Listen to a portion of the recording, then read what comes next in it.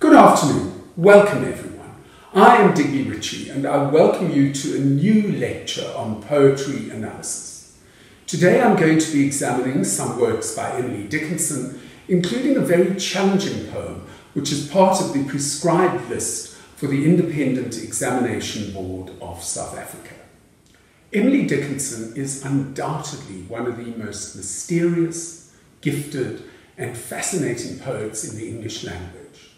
It is ironic and sad to consider that she saw only 6 of her poems in print. She often sent poems to friends, she enclosed verses in letters, but only 6 poems saw the light of publication while she was still alive. In 1886, after Emily Dickinson's death, Dickinson's sister discovered a heap of manuscripts in a bureau. Many of them had been sewn together into little packages, obviously Dickinson thinking of clusters of pages in a book. Dickinson's poetry presents editors and critics with huge problems, often because she listed variations in her poetry without specifying exactly which lines were her final choices. And of course her punctuation is, for many, notoriously eccentric. The poet Ted Hughes commented that the eccentric use of dashes is an integral part of Emily Dickinson's poetic method, but many editors prefer to change those dashes to colons, semicolons, commas, and full stops. It was only in the mid-1950s and early 1960s did the scholarly editor T.H. Johnson release complete volumes of Emily Dickinson's works, volumes which he felt were as close as possible to the poet's original intentions. There are 1,775 poems in all. She was an astonishingly prolific poet, a very difficult but very rewarding one indeed. She was born in 1830 in Amherst, Massachusetts, and in her girlhood she was noted for what we would call her quirkiness, her dry humour and her unconventionality.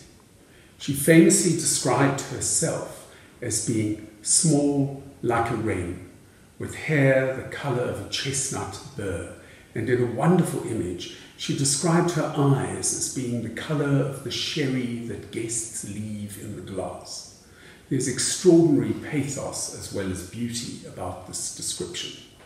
She was the daughter of Edward Dickinson, a lawyer and the treasurer of Amherst College.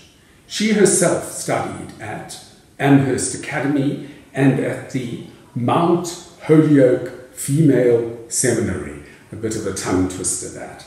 But her formal studies ended when she was 18.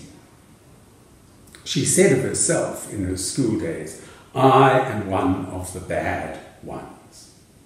She withdrew, she became almost completely reclusive, and she wrote her poetry in the cupola of her home in Amherst. She read extensively though. She's steeped in the Bible, Shakespeare and Protestant hymns. Their influence upon her works is obvious.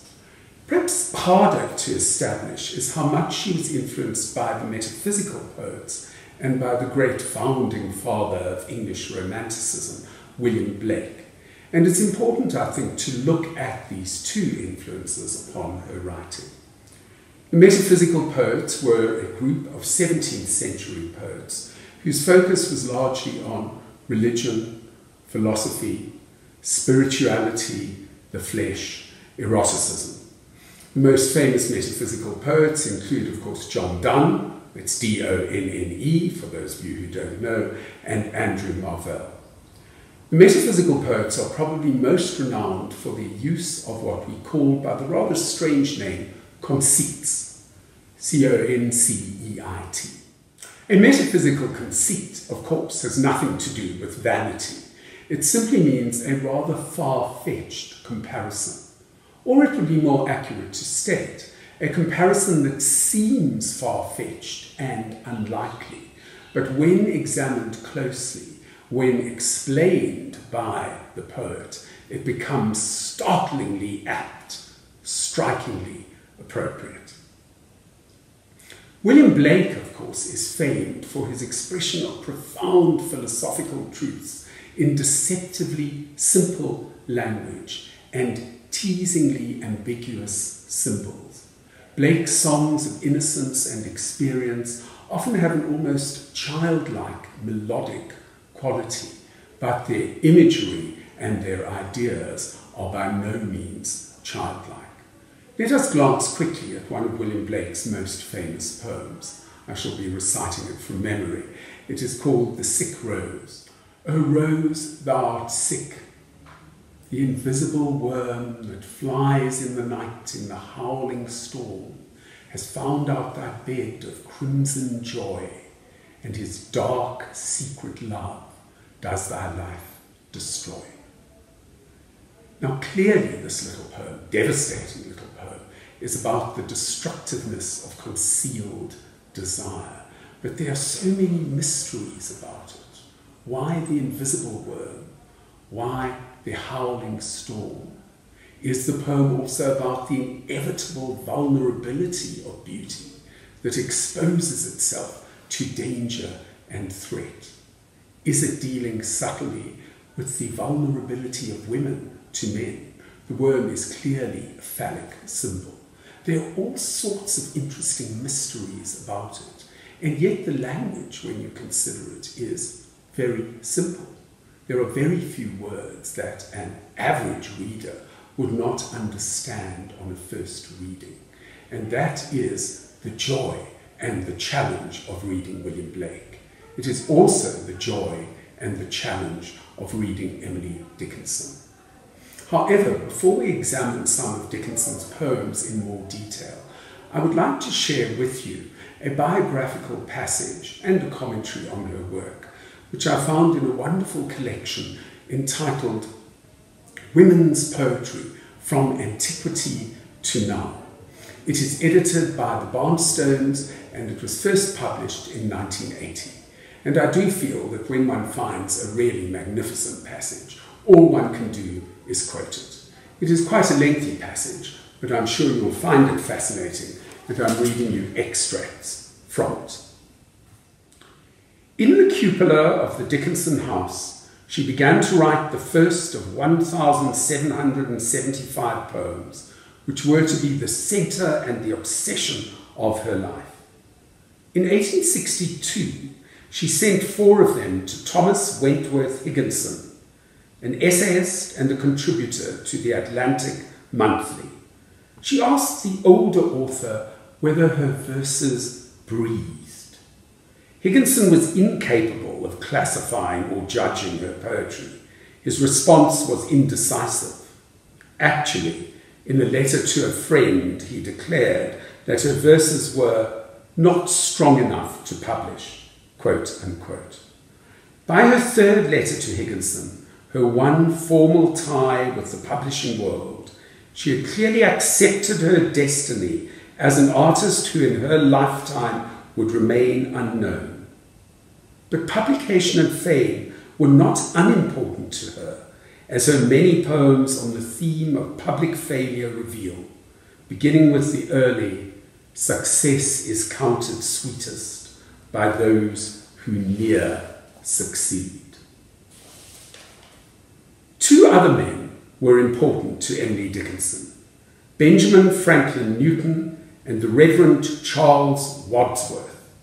Newton was a companion, a reader of unorthodox literature, the friend who taught me immortality, quote unquote. In a letter about Newton, who died in 1853, she wrote, "My dying tutor told me he would like to live till I had been a poet, but death was much of mob as I could master then." A year after Newton's death, she took a trip with her father to Washington. While in Philadelphia, she met the Reverend Charles Wadsworth, who was 40, married, and pastor of the Arch Street Presbyterian Church. Emily Dickinson was 24. She fell in love with him. "I cannot live with you. It would be life, and life is over there. Thereafter, she dedicated a part of herself to him. She was to see her dearest earthly friend. 6 years later, in 1860, when he called on her in Amherst, and then not for 20 years until one day during the summer of 1880.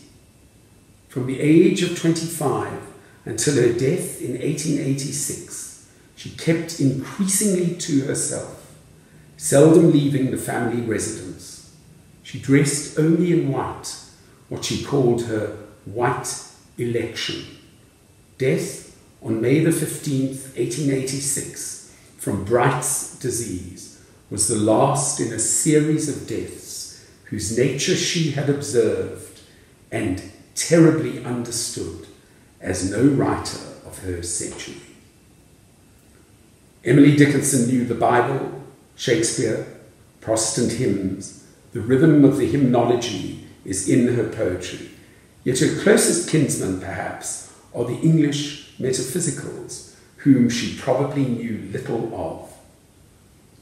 She spent the greater part of her life in one house, writing in one cupola from which she saw the world. She imagined places that she knew from almanacs and maps. She played with concepts of time, death, love, eternity, in metaphors which she made up with iron wit. She was outrageous, irreverent. She ordered her symbols with curt authority. In brief or expansive verse, she felt at moments exhilaration, the arrow over the mountain. But more often, she was reflectively observant of both repressive external circumstances and the boundaries of the soul, whose immortality she could imagine but not believe. Her dark vision then was one of flawless courage, for throughout her life she followed the discoveries of her pen into occasional brightness through the hue of despair. But she never faltered in her mission of describing what she called her certain slant of light. That is, I think, a magnificent passage on Dickinson and her works, and a passage which I simply had to share with you. Like William Blake and the metaphysical poets, Emily Dickinson often writes very aphoristic verse, and it is important that you understand what an aphorism is. It is spelled A-P-H-O-R-I-S-M, and the adjective is aphoristic. An aphorism is a very short, pithy expression of a profound truth. When you read an aphorism, you think, yes, that could not be better put. And Dickinson, like Blake, is certainly a master of the aphorism. Think of such memorable lines as, after great pain, a formal feeling comes, or the soul selects her own society, then shuts the door, or a life that tied too tight escapes will ever after run, or drowning is not so pitiful as the attempt to rise. These are extraordinary, devastating aphorisms, and made all the more devastating by the tone that Emily Dickinson often uses. It is an ironic, detached tone, bittersweet and self-mocking. At times it reminds one of the tone of Sylvia Plath, one of Emily Dickinson's great successors, and who was certainly influenced by Dickinson's poetry. But the time has arrived for me to look at a couple of Dickinson's poems. I've selected two, almost randomly, and then I shall look at the poem which is prescribed by the Independent Examination Board of South Africa. What do you make of this very brief, it is almost a squib, this very brief poem? Faith is a fine invention when gentlemen can see, and see is italicized, but microscopes, also italicized, are prudent in an emergency. I'll read it again. Faith is a fine invention when gentlemen can see, but microscopes are prudent in an emergency. It is such an interesting little poem because it suggests that when people are thinking clearly, probing deeply, then one can create philosophies, doctrines, systems of belief. But how often do we see really clearly and wisely? And therefore it is important to use science and to gaze very closely through microscopes at reality. For those of you who might think that Emily Dickinson is dismissing faith there, dismissing philosophy, that is not true at all. She celebrates the probing imagination and profound thought.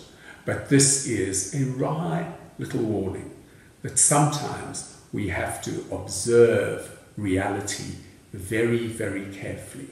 Sometimes we have to look at facts. We cannot always rely on the certainty of belief because human beings do not always see clearly enough.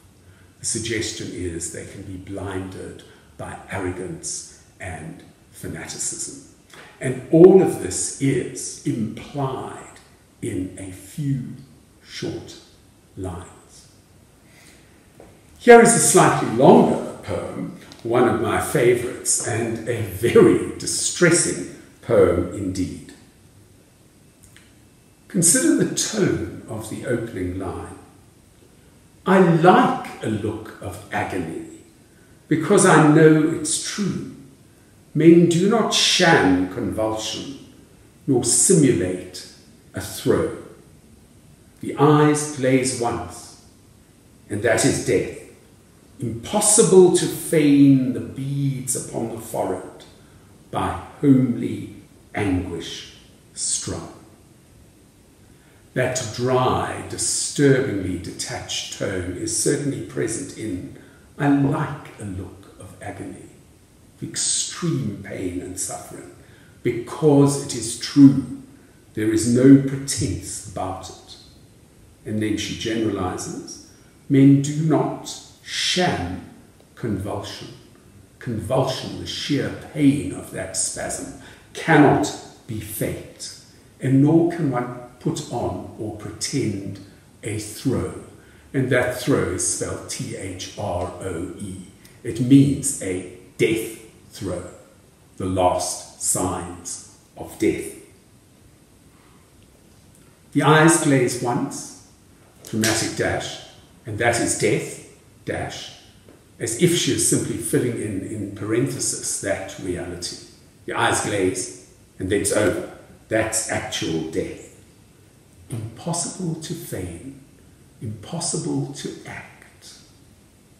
And then the last two lines, the beads upon the forehead by homely anguish strung. It's impossible to pretend and to act out the beads of suffering, the drops of perspiration upon the forehead. But look how brilliant those lines are, and the extraordinary use of startling conceit. The drops of perspiration that indicate pain and death are described as beads, as if they are beads of an ornamental necklace. They are strung upon the forehead. And then that absolutely extraordinary adjective, homely. Homely means ordinary, mundane, acceptable. So what is Dickinson suggesting? That the coming of death, the existence of pain, all part of reality and should be accepted. Anguish, extreme pain and suffering. Anguish is holy. It is part of existence. And at the end of our lives, ultimately, we will all be ornamented with the beads of suffering and death. And notice we shift from agony at the beginning to anguish. Agony suggests more physical pain and suffering. Anguish has spiritual and psychological connotations as well. It is a devastating little poem because it is inviting us to look with clear eyes at the reality of suffering and death and see it as part of existence, and even an ordinary part of existence. Homely anguish strings those beads of perspiration upon the foreheads of all human beings. This would seem an appropriate point at which to end what is essentially an introduction to Emily Dickinson, her life and works. I've looked at two poems that are not prescribed, but in the second lecture on Emily Dickinson, I will look at the poem that is prescribed by the Independent Examination Board of South Africa. It is entitled, "The Wind Begun to Rock the Grass," and I look forward to speaking to you again.